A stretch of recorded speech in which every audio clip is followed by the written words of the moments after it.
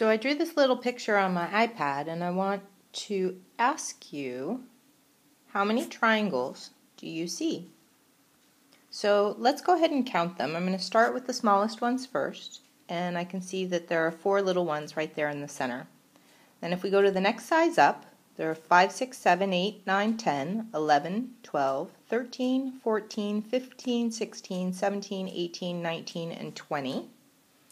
If we go up one more size, there's 21, 22, 23, 24, 25, 26, and one upside down one, 27. And then the next size up, there's 28, 29, and 30.